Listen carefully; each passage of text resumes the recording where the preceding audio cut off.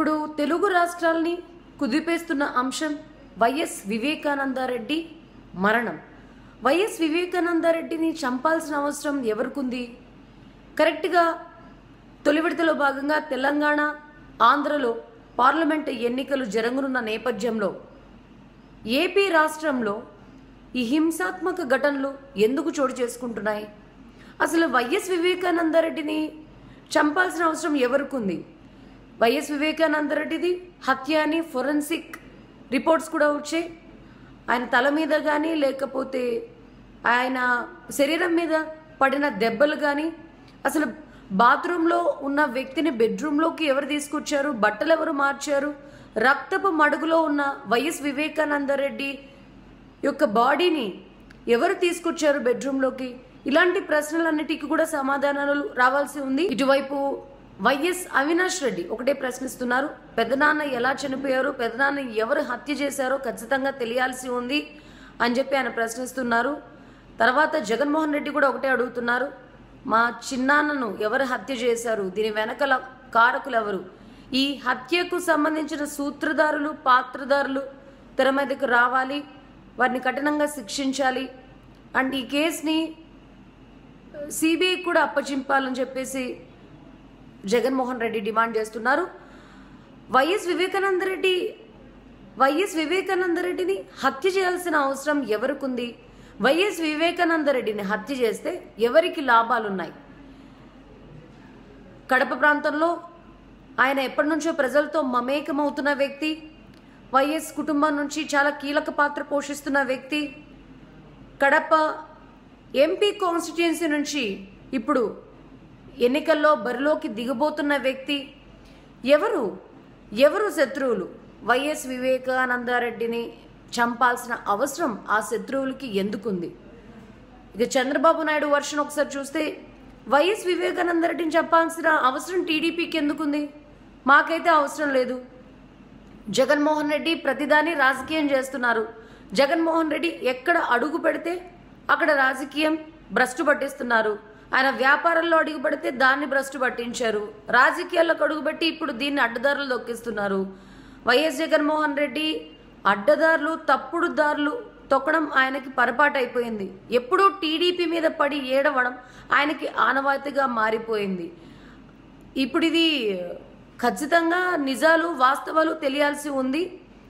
YS Vivekananda Reddy బాత్రూంలో పడిపోయి చనిపోతే, గుండెపోటుతో మరణించినట్లయితే మరి ఈ ఫోరెన్సిక్ రిపోర్ట్స్లో హత్యగా ఎలా గుర్తించారు? ఫోరెన్సిక్ రిపోర్ట్స్ అనేవి హత్య అని ఎలా వచ్చాయి అని ఒక ప్రశ్న కానివ్వచ్చు. లేకపోతే రక్తపు మడుగులో ఉన్న వైఎస్ వివేకానంద రెడ్డిని మరణించారని తెలిసిన తర్వాత మొదట పంచనామాకు తీసుకెళ్లకుండా ఆసుపత్రికి ఎందుకు తీసుకెళ్లారు అని ఒక ప్రశ్న వేస్తున్నారు చంద్రబాబు. రక్తపు మడుగుల్లో ఉన్న వైఎస్ వివేకానంద రెడ్డి బట్టలు ఎవరు మార్చారు అంటూ కూడా ఆయన అనుమానాల్ని వ్యక్తం చేస్తున్నారు. వివేకానంద రెడ్డిని బాత్రూంలో పడి ఉన్న వివేకానంద రెడ్డి బాడీని తీసుకొచ్చి బెడ్రూమ్లోకి ఎవరు వేశారు? ఇది మూడో ప్రశ్నగా ఆయన సంధిస్తున్నారు. ఇట్లా చాలా ప్రశ్నలను చంద్రబాబు జగన్మోహన్ రెడ్డి ముందుంచారు. ఇప్పుడు అది ఎంక్వైరీలో ఉంది కాబట్టి ఖచ్చితంగా వాస్తవాలు వెలుగులోకి వస్తే పోలీస్ దర్యాప్తులో, పోలీస్ ఎంక్వైరీలో అసలు వివేకానంద రెడ్డిని చంపాల్సిన అవసరం ఎవరికుంది, వివేకానంద రెడ్డిని చంపితే ఎవరికి లాభాలు, వివేకానంద హత్యకు సంబంధించి సూత్రధారులు ఎవరు, పాత్రధారులు ఎవరు అన్నీ కూడా బయటకు వస్తే దానికోసం నేను కూడా వెయిట్ చేస్తున్నాను అంటూ రివర్స్ పంచ్ ఇచ్చారు చంద్రబాబు. ఇటువైపు జగన్మోహన్ రెడ్డి వర్షన్ చూస్తే ఖచ్చితంగా టీడీపీ వాళ్ళ పనే ఉంటుంది.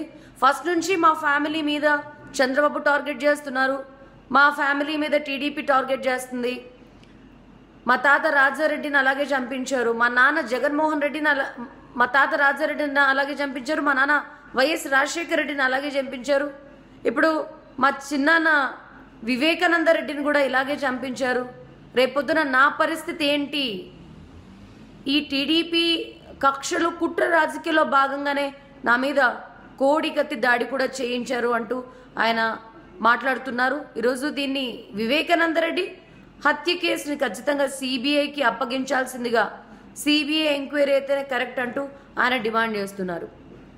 మరోవైపు పబ్లిక్ వర్షన్ ఎట్లా ఉంది, కడప ప్రజల వర్షన్ ఎట్లా ఉంది, ఎట్లా చనిపోయారు? ఇప్పటికే పని మనిషిని అలాగే కార్ డ్రైవర్ని అదుపులోకి తీసుకున్నారు పోలీసులు. వివేకానంద రెడ్డిని చంపాల్సిన అవసరం ఉంది. రాత్రి ఆయన భోంచేసిన తర్వాత పడుకున్నారు, భోంచేయడానికన్నా ముందు బయటికి వెళ్ళొచ్చారు అంటే డ్రైవర్ చెప్తున్నారు. పని మనిషి కూడా అదేవిధంగా ఆయన భోంచేయడానికి ముందు బయటికి వెళ్ళొచ్చారు, అక్కడి దాకా తెలుసు అని చెప్తున్నారు. మరి ఏ టైంలో దుండగులు ఆయన ఇంట్లోకి ప్రవేశించుంటారు, ఏ సమయంలో ఆయన మీద హత్య ప్రయత్నం చేస్తుంటారు, ఏ సమయంలో ఆయన చితకబాదారు, ఈ వాస్తవాలన్నీ కూడా ఎంక్వైరీలో బయటికి రావాల్సి ఉంది. ఒక్కసారిగా రాజకీయ నాయకులందరూ కూడా ఉలిక్కి పడ్డారు. మరోవైపు చూసుకుంటే ఈరోజు కర్నూలు జిల్లాలో మరో సంఘటన చోటు చేసుకుంది. మన టీడీపీకి చెందిన తిక్కారెడ్డి మీద కూడా దాడి చేశారు వైసీపీ నేతలు. బాలనాగిరెడ్డి ఎమ్మెల్యే అనుచరులు ఆయన మీద దాడి చేసే ప్రయత్నం చేశారని చెప్పేసి అక్కడ టీడీపీ జెండా ఆవిష్కరణ కార్యక్రమంలో భాగంగా టీడీపీ జెండా కాదు మా జెండా రెపరెపలాడాలని చెప్పి వైసీపీ కార్యకర్తలు తిక్కారెడ్డి మీద దాడి చేయబోయారు. అలాగే అక్కడ ఏఎస్ఐ మీద కూడా పోలీసులు కాల్పులు జరుపుతుంటే మోకాళ్ళలో నుంచి బుల్లెట్లు దూసుకుపోయాయి. ఇట్లాంటి హింసాత్మక ఘటనలతో ప్రజలకి ఎలాంటి సందేశాలు ఇస్తున్నారు నేతలు అన్నది కూడా మరోవైపు ప్రజలు ప్రశ్నిస్తున్నారు, ఆ వైపుకు కూడా ఆలోచిస్తున్నారు. ఎన్నికలు రానున్న తరుణంలో వివేకానంద రెడ్డి హత్య అనేది ఒక్కసారిగా అందరినీ భయభ్రాంతులకి గురి చేసింది. రాజకీయాలంటే హత్యలు చేసుకోవాల్సిందేనా, రాజకీయాల్లో ఎగ్జిస్ట్ అవ్వాలంటే వీటన్నిటికీ భయపడకుండా ముందడుగు వేయాలా, అంటే ఎన్నికల్లో నెగ్గాలంటే ఒక వ్యక్తిని చంపి మరీ నెగ్గాల, ఇట్లాంటి అనుమానాలు ఇట్లాంటి భయాలన్నీ కూడా ప్రస్తుతం రాజకీయ నాయకుల్ని వేధిస్తున్నాయి.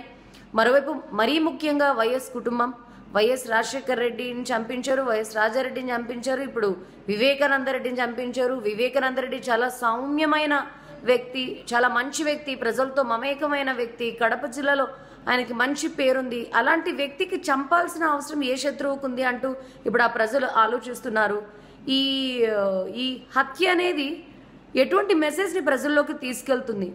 రాజకీయాలంటే ముందు నెక్స్ట్ జనరేషన్ వ్యక్తులు రాజకీయాల్లోకి రావాలంటే భయపడాలా? ఈ రాజకీయాలంటే దీంట్లో ఒక ఎమ్మెల్యేగా పోటీ చేయాలన్నా, ఎంపీగా పోటీ చేయాలన్నా అవతల ప్రతిపక్షానికి భయపడాలా, లేకపోతే శత్రువులకి భయపడాలా?